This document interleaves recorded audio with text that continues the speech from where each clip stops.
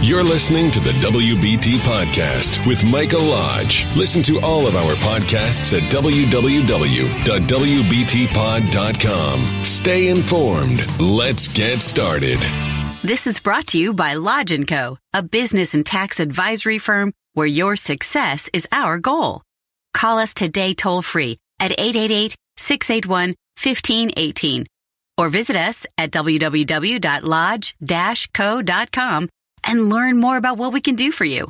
Lodge & Co., your source for sound business and tax services. And welcome to the WBT. This is Political Tuesday with Mike Lodge, and I'm glad that you've joined me. I'm a little bit late in producing this podcast. Normally, I have all my podcasts out by 10 a.m. in the morning. However, I'm in the process, or was in the process, of getting my 25 hours of continuing education for my tax work. So I had to finish that and got it off, passed my test, and I am once again ready to sign tax returns. But today we are going to talk about politics, and it's important that we do because everything that happens in politics affects us financially. It affects us tax-wise.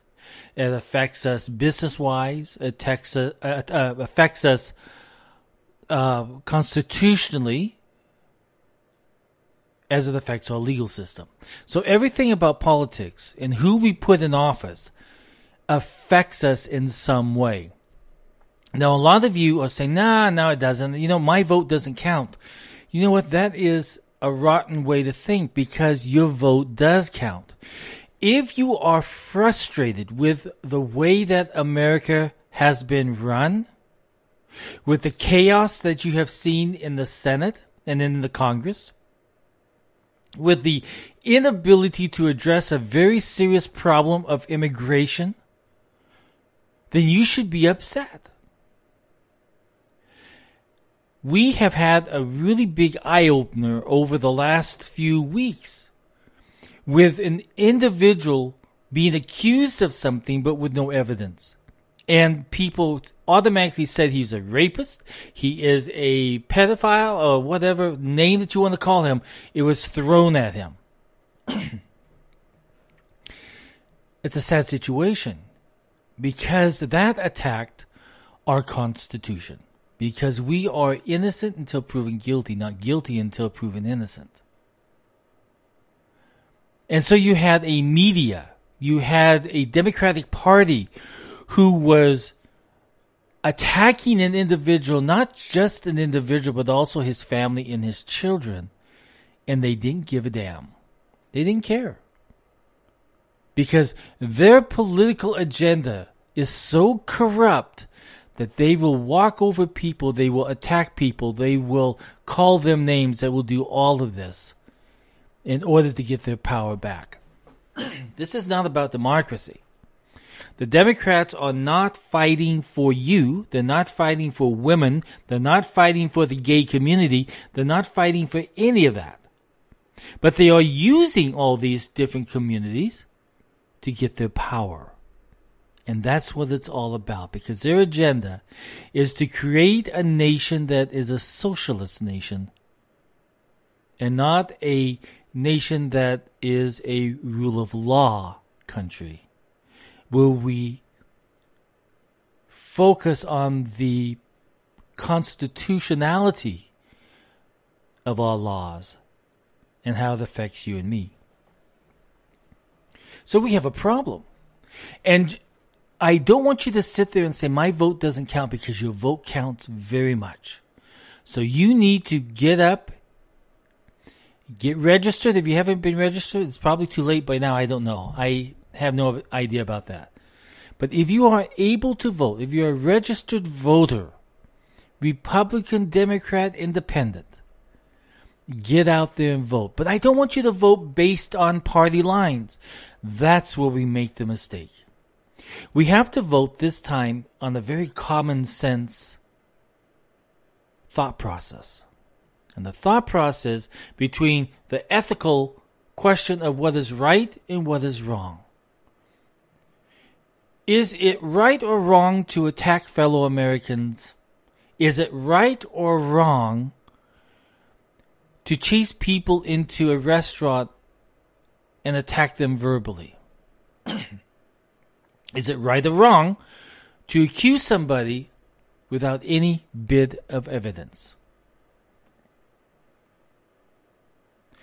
Is it right or wrong that our Constitution is under attack? Is it right or wrong that Democrats want to raise your taxes and create more government?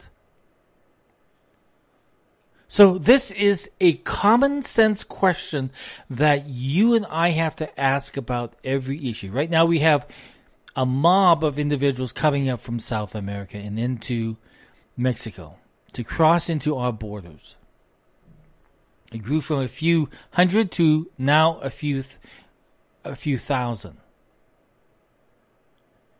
Individuals who want to come to the United States to work. I'm not even going to get into the argument whether or not there are people in there that should not be in that group of people. But when you have individuals marching towards a nation, carrying their country's flag, it no longer becomes a humanitarian issue, but it becomes an attack upon our border and upon our laws as a nation. It's an attack on our sovereignty.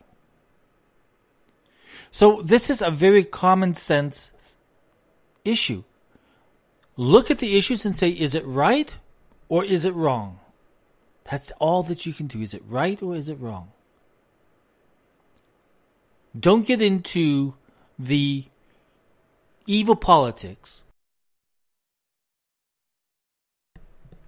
that is happening on the television channels, the cable networks, talk radio. Don't even get involved in that. But it's a very simple question between right and wrong. It's an ethical and moral question. We have seen so much and we've heard so much over the past few weeks. And now we have this mob coming up from South America, and we have to ask what is right and what is wrong.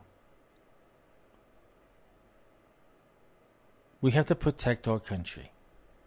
And we have to protect the mechanisms and the laws that we have in place to be able to vet these individuals, whether or not that they should be here or not. Remember, it's not a right to be here. It's a privilege to be in this great nation of ours.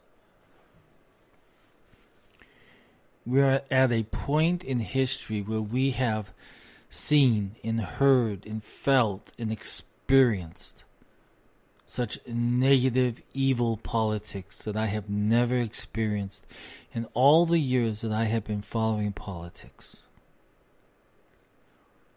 Politics was a big part of my family life.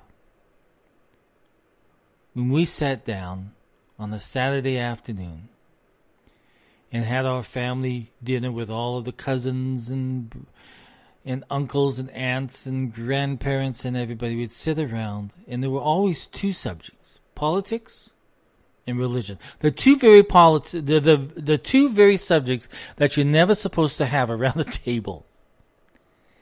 But we had it because the Lodge family had been in politics for many, many years. And there were always various views. Because like it or not, the Lodge family was never a pure Republican family. But we had some Democrats in there. But we discussed it. We never called people names. And as we were talking heatedly about politics, we were also eating apple pie. Totally different from what we have today, where people get heated and they attack. They attack verbally, and sometimes they attack physically. Times have changed, hasn't it? We are in trouble. On this Political Tuesday, I want you to remember that in a few days, You have the right to exercise your constitutional freedom of voting, and you can vote for whoever you want to. But in voting, there's a decision process that you have to go through. And you have to ask yourself some questions. And it's not questions that benefit you only, but it's also questions on how it benefits your communities, your states, your families, and the nation as a whole. This has nothing to do with political party, but it has to do with making decisions that is good for our nation. Now, I have to get into this because it's something that has really bugged me for many days now, especially over the last week with Elizabeth Warren trying to steal the name of the Indians, trying to become a drama queen and try to show that she is an Indian, and in fact she's not really an Indian.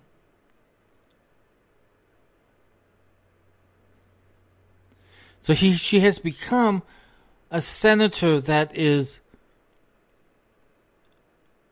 playing this drama and attacking our nation and attacking our companies and attacking everything of America because she wants government to be control of each and every single one of us.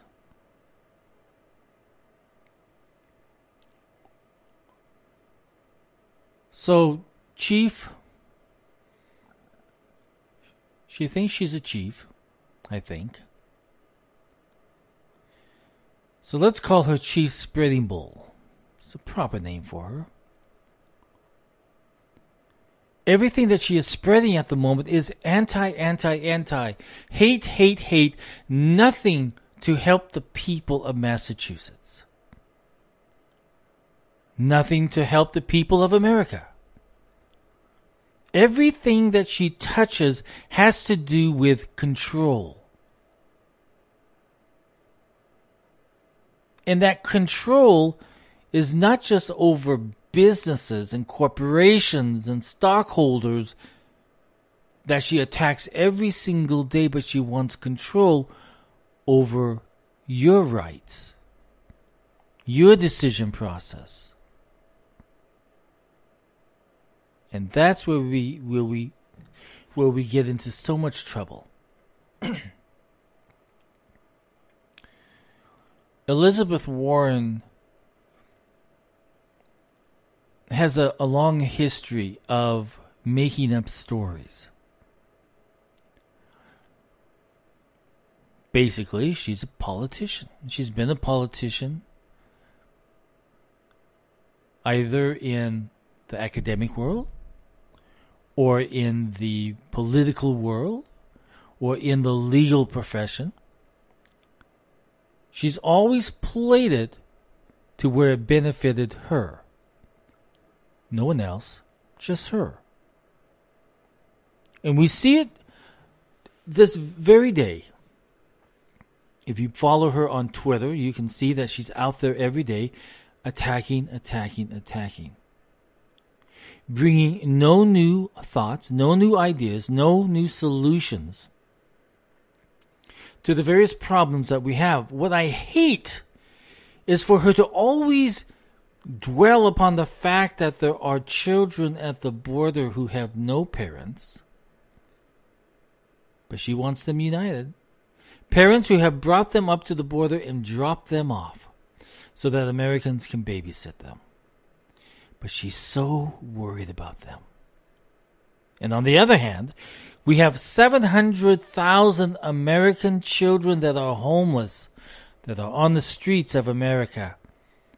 And there's not one word from her, not one plan, not one strategy to help those kids out.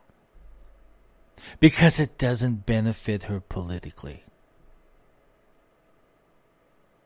This is where we make the choice of what's right and wrong. Is this individual right to be representing Massachusetts?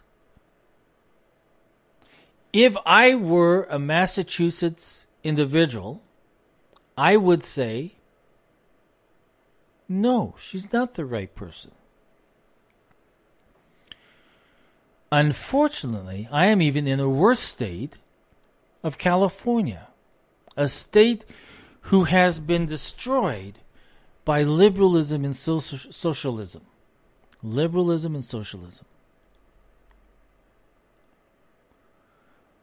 We have drug addicts running down the street because the city of San Francisco said, hey, we'll provide you with free needles. Come on over. And as they're coming over to get those free needles, they're pooping on the street.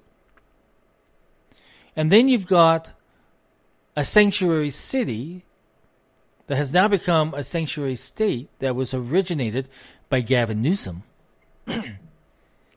So you've got a city and you've got a state that has more homeless than any other state in the Union. We have more undocumented individuals in the state of California than any other place.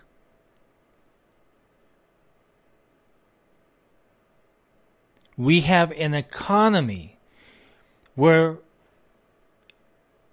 the institutions who look at states have said California is 43rd worst run fiscally and within the United States of 50. And they brag. The state brags about we are the 5th world economy. No, they're not. Because if you have the 5th world economy, and if you have the citizens of that 5th world economy who cannot afford to purchase a home, who are taxed at the highest rates in the nation, who have the highest gas taxes, who has the worst educational system, you have a problem. Whatever you say about being the 5th world economy comes down to the fact that no one can live in that economy. Only the 1%, which make up 1% of the wealthiest Democrats. But they don't care because they have the power. And with that power, they have destroyed the nation. I just read today that San Francisco is going to start letting illegal aliens to vote. One of the largest cities in the nation is now going to start letting illegal aliens vote.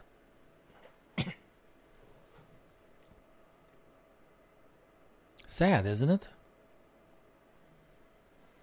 We have a state of California that is out of control and becoming more out of control every single day. And that's why I request, look at Gavin Newsom. And when you look at him, vote him out of office. Because he is the originator of the sanctuary city that has done so much harm to the state of California. Common sense is you don't want people in office that are going to do harm to your communities, to your state. Because that puts your family in jeopardy.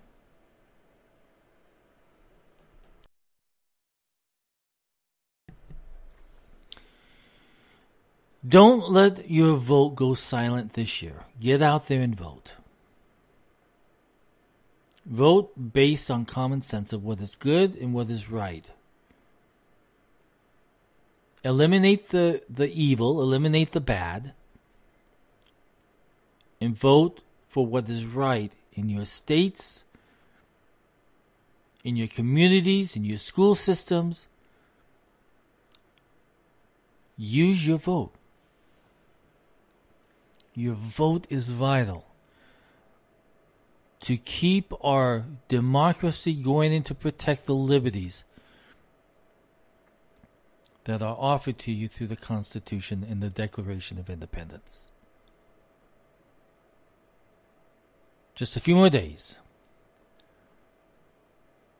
Just a few more days, and you will be able to exercise your vote.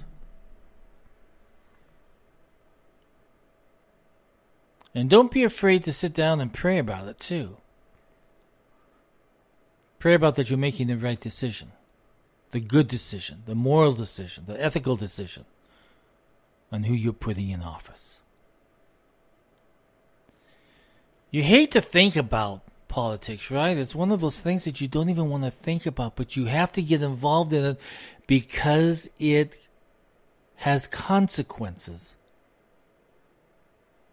on your life and on the lives around you. This is Mike Lodge for the WBT. If you have any questions, send me an email at mlodge@lodge-co.com. I'll try to answer it the best that I can. I promise you that. We'll talk with you soon. Remember, get out and vote. Don't stay at home no matter what. Get out and vote. This is Mike Lodge. I'll talk with you soon. Bye-bye. Thank you for listening to the WBT with Michael Lodge. Join us again tomorrow as we explore more about business and taxes. Follow us on iHeartRadio and go to our podcast website at www.wbtpod.com and listen to all of our podcasts and read our blogs. World of Business and Taxes on WBT. This is brought to you by Lodge & Co., a business and tax advisory firm where your success is our goal. Call us today toll-free at 888-681-1518 or visit us at www.lodge-co.com and learn more about what we can do for you. Lodge & Co., your source for sound business and tax services.